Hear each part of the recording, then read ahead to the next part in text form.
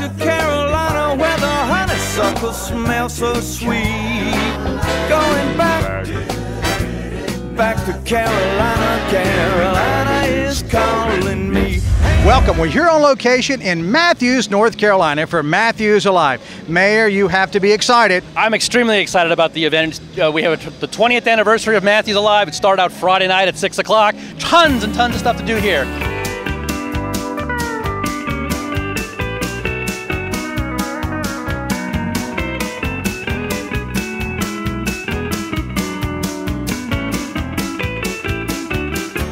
Jim, tell me about the carnival rides and the kids. Well, this festival is all about families and kids. I mean, we cater to them. We have carnival rides here, Ferris wheels, kiddie rides, etc. And the kids are wonderful. I mean, on Friday night, it was terrific. Got kids lined up, 10, 20 deep to get on these rides. It's a wonderful tradition.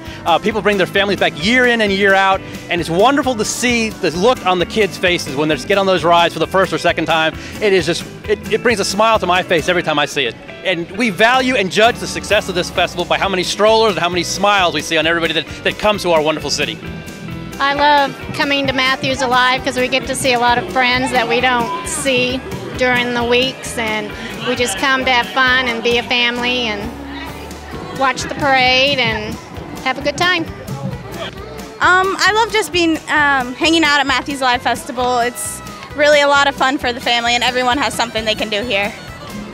All great events require great visionaries, and we're here with one now. Lee Myers, 18 years you served as mayor of Matthews. Mayor, tell us about what's involved in bringing this thing about.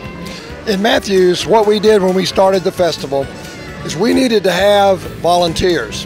And so we went to the nonprofit organizations in and around Matthews, and we said, look, we're going to put together a festival. And what we want to do is we want each of your nonprofit organizations to benefit financially from this festival. To do that, we need you to help us volunteer.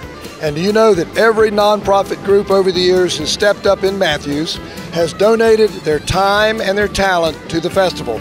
Today, in 2012, we will have over 2,200 volunteers come through Matthews Alive. These dedicated individuals give back to their community, and this year we will eclipse $1 million in gifts going back to these nonprofits. What I love about Matthews Alive is that it's a family festival that everyone loves, and there's music, rides. The kids went out and rode all the rides last night for 2 hours, and today we're enjoying the parade. Can't ask for anything better.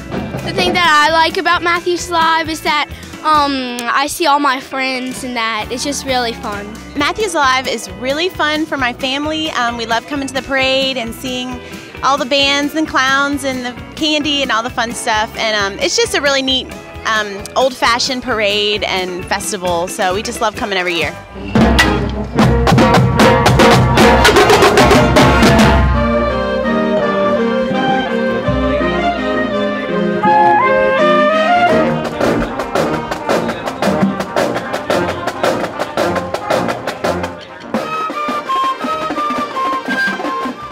Comes the Matthews Town Float. It's of course sponsored by the town of Matthews. Well, the parade is on Saturday morning at 10 o'clock. We have over 100 entrants. We have local area marching bands. We have beauty queens. We have floats galore. Our main sponsor for the parade and for the whole festival, Presbyterian Hospital Matthews, has had a wonderful float there.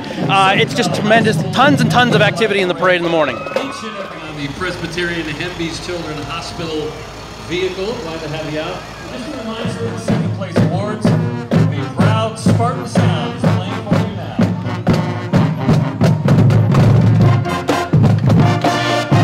Matthews Alive is a great parade. It's fun. It doesn't cost anything to be here, and it's great for the kids, the middle group, and guys like me, the older crowd. It is just terrific.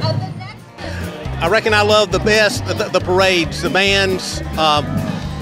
Our kids were participating in the early 90s, and it's been great coming and seeing the bands playing this year. I like that you also get to come spend time with the people you like and just watch a parade. Mayor, I understand there's a great art exhibit here as well. Tell us about that. We have a tremendous art exhibit in our Matthews Community Center. We have the Matthews Artist Guild, which has a show every year during Matthews Alive. They display all their artwork, and they actually have an exhibition. We also have the annual quilt show there. We have hundreds of handmade quilts that are just phenomenal. You would not believe how the detail that's involved in these things. It's just wonderful. You've got to see it. Not to mention it's in the air conditioning, so you get out of the hot sun every once in a while.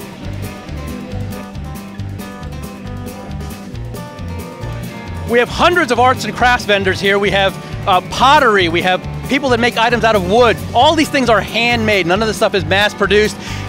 Artists come from hundreds of miles away to share their talent with the community and an opportunity for them to offer their wares. And you could spend hours walking around in the arts and crafts area and find something you'd love to bring home.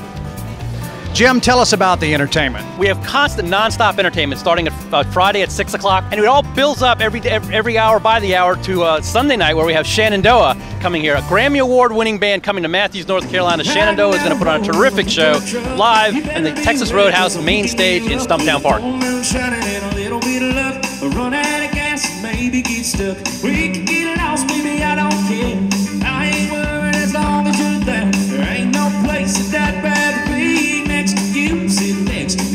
This is the Matthews Chamber of Commerce sponsored auto reunion and motorcycle show. We've been doing this for 22 years in downtown historic Matthews, and we have probably close to 100 cars out here, all makes and models, all years, going back into the 1920s and on up. Come out, enjoy the show. We have it every year on Labor Day Monday, and we're very proud to host this event. We have ice cream, we have water, sodas. Come out and meet the vendors, talk to the car owners, and just have a really good time. Jim, tell us what this event means to you on a personal level. Well, it's a sense of pride. I mean, there's so much time and energy that goes into this festival, from the day it ended last year to the day it started on Friday evening. I just can't express how proud it makes me as not only the mayor of what I think is the best city in all of North Carolina, but as a citizen of this community. Folks, don't leave your seats. When we come back, we're going to visit 100-year-old Dr. William Perry in Chesterfield, South Carolina. And then a visit to Tony's Ice Cream in Gastonia. A summer treat, heck, a year-round treat for everyone.